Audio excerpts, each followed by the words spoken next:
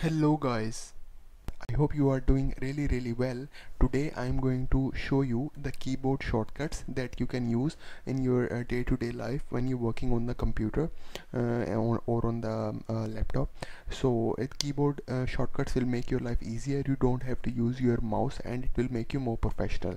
Okay guys, so let's start with the keyboard shortcuts that you can use in your daily life, and it will make your work easy guys. So the first keyboard shortcut that I will show you is Ctrl+A. Ctrl+A is to select all of the document, all of the text in the document. So I will show you with the example. For example, you have any Word file, I will show you here. So this is a Word file and I want to select all of this text. So what I will do, I will do Ctrl+A. When I press the Ctrl+A, it will select all of the text file guys. I will show you how you guys can do it. I will show you here. So I now press Ctrl+A and it is showing me this one. So it already select all of the text in that Word file guys. Okay guys, so this is how you can save. And then the next one is Ctrl+B. Ctrl+B is to make your text bold. For example, you have a text in your Word file or Excel file or anywhere and you want to make it bold. So just press Ctrl+B. Just select the portion you want to make bold, the line you want to make bold, and then press Ctrl+B. So here I press Ctrl+B. You can see here it becomes bold. Okay guys, so I hope you're getting my point. So next one is Ctrl+C. Ctrl+C is to copy. You can copy any folder, you can copy any file, you can copy any text guys. For example, I will take you in the Word file. I have this text as an example, so I will make it a copy. So for example, I will select a portion of the text that I want to copy. So this one I want to copy, so I press Ctrl+C, and then to paste it we use Ctrl+V. V as in Victor. So Ctrl+V, when I put, it will be pasted. So you can see here I copy that and I paste it down. Okay guys, so the next one is Ctrl+D. Ctrl+D is to delete any file or folder guys. So for example, you have any file or any folder on your desktop anywhere and you want to delete, just select that file or folder, just press Ctrl+D, it will be deleted automatically guys. So you don't have to do anything. Yeah, so it will be very easy for you. So guys, the next one is Ctrl+E. Ctrl+E is to display the address bar. Address bar where? Address bar in your Chrome or in your Internet Explorer. So when I press Ctrl+E, it will take me to the address bar directly guys. So here you can see here I press Ctrl+E and it took me already to the address bar. So here you can put any address which you want to put. Okay guys, so let's back to the next one. The next one is Ctrl+F. Ctrl+F is to find any file or any folder guys. For example, you have or even you can use for the text. For example, I have a word here. This is the word and I want to find a certain word, a certain name. So I press Ctrl+F. So you can see here I press Ctrl+F and this new window came, and I press any word that I want to search just to find.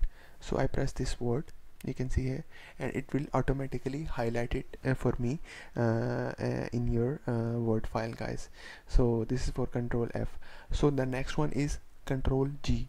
Ctrl+G is for go to function in MS Word or Excel file. I will show you how you guys can do it. For example, I have this Word file with me, and then I will show you how you guys can do it.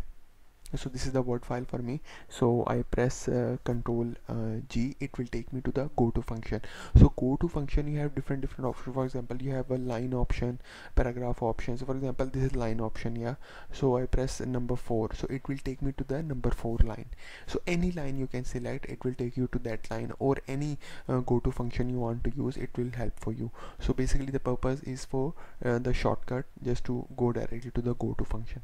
So this one, Ctrl+G.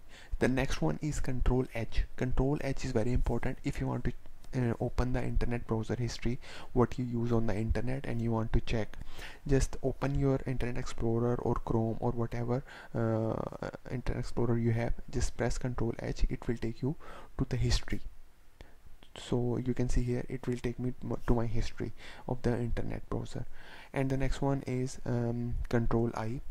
This one is to make your text italic.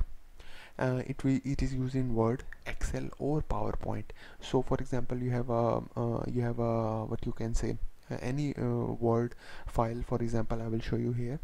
Let's see, for example, like this one, I will select any line, okay, any phrase or any text, and then I press Ctrl+I. So you can see here it automatically change it to italic, guys. So this is how you can change it into italic. The next one is Ctrl+J. Ctrl+J is to open downloads in internet browser, guys. So whatever downloads you make and you want to check on your Internet Explorer, in your Chrome, wherever you are, just press Ctrl+J. So this is the history. When you press Ctrl+J, it will take you to the downloads. I will show you.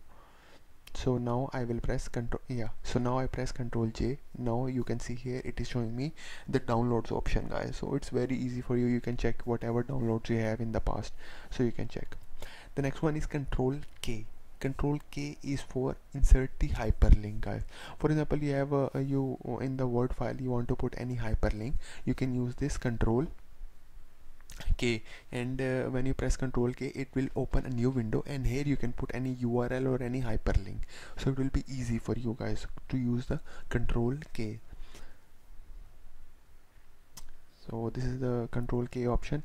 The next option is obviously after K it will be L, so I will take you to the L. The next one is Ctrl+L. Ctrl+L is for text justification. Text justification is basically whenever you type on Word or anywhere in the PowerPoint or anywhere, and you want to make your text justify, just use this shortcut and it will make your text justified, guys. So it's very important when you work professionally in a different organization, you have to make your text justify. So just use this option as a keyboard shortcut, so it will make your text justify, guys.